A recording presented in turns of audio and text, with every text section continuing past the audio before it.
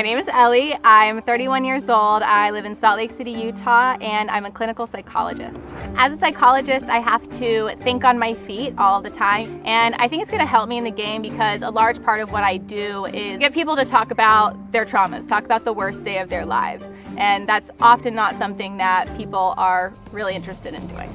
So I plan to play a really social game. I think of myself a lot like Cerie Field. She was super flashy. She's a gangster in an Oprah suit, and I think in a way I'm a wolf in a Brene Brown suit. So I'm obsessed with Survivor. Survivor's not just a competition, it's a vessel for growth and transformation, and you can't watch that and not be like, I need a little bit of that for me too.